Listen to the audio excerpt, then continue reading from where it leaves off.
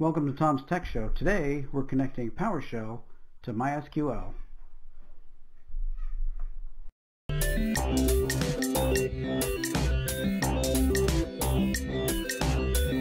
Welcome to Tom's Tech Show. I'm Tom, and today we're going to be connecting PowerShell to MySQL.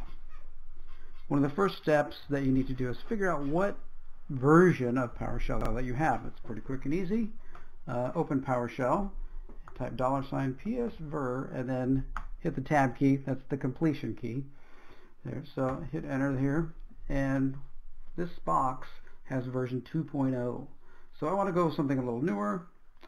That's going to be kind of the latest from Microsoft. There is a newer beta release candidate that's out in the open source world, but I'm going to use just the Windows Management Framework 5.1, which includes PowerShell. I already have it downloaded, so I'm going to install that, and we'll get right back when I get done installing.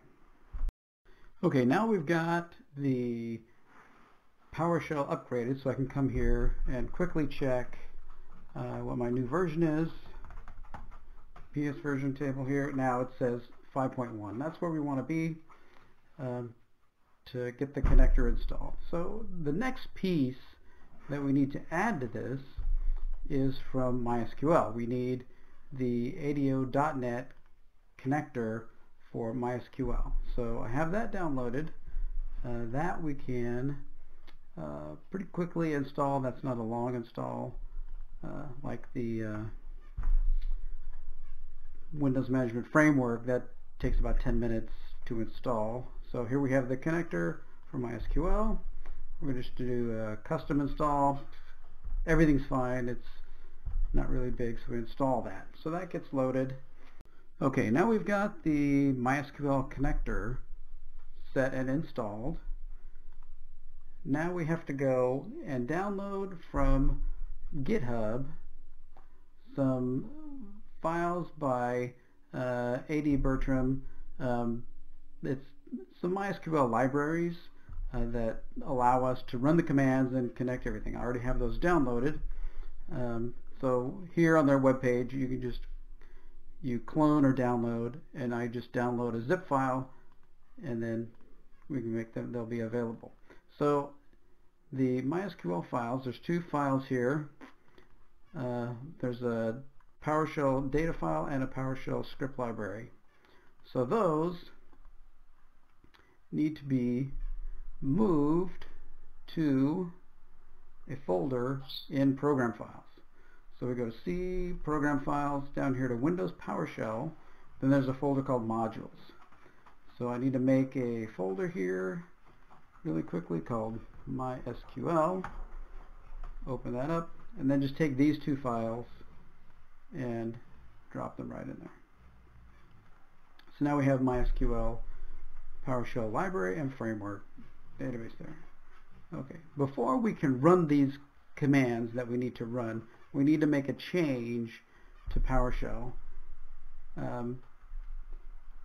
Right now there's something called the execution policy. So we can do a get execution policy. That's going to show me it's restricted. So restricted means that I can't run any kind of scripts. So it's a security thing so that people can't, get into your computer, start running PowerShell scripts. Well, we need to change that.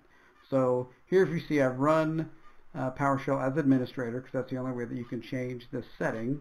So we need to set execution policy to bypass. So this is going to allow me to run those scripts and to be able to connect to my MySQL server. So I'm just going to hit all, say yes to all. Okay, now I have that set. Now I need to import the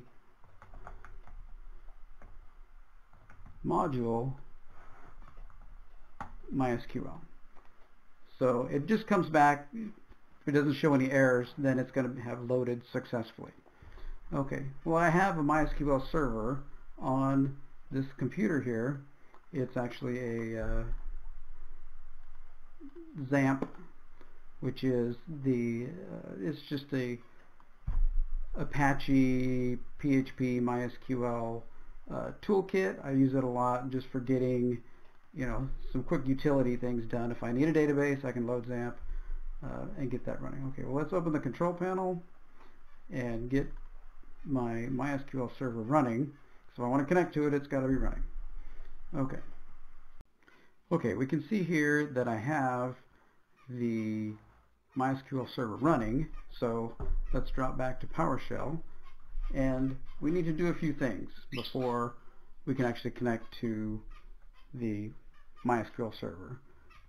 Some of them, one of the things is we need to create a credential that's going to allow us to connect. So we do that first by taking our password and converting that to a secure string, putting it into a variable. Here the command pass equals ConvertTo-SecureString. The string is password, AsPlainText, and force, just to force it to be put into the variable. Okay, so my user that I'm using here to connect is web user, and that can be just in a regular variable as text. So then to connect, I've done some of these commands before just for the ease of getting everything connected. So the next step is to build that credential. We have the password, it's converted to a secure string, and it's in our password variable. We have the user. Now we need to combine those two into a set of credentials. So we take and set my variable cred that I'm using, create a new object.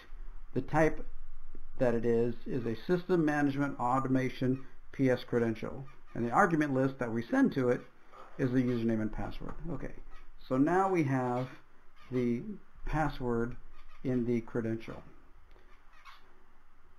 So next we're going to have to connect to our MySQL server. This is actually using the command in the MySQL libraries that we downloaded and installed.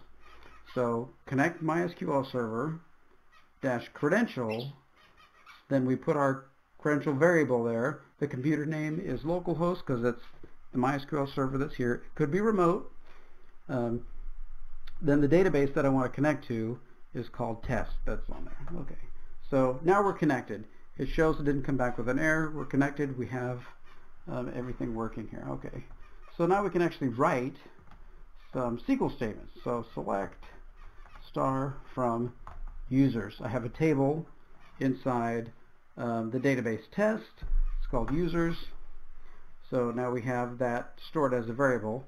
I can invoke, this is another command,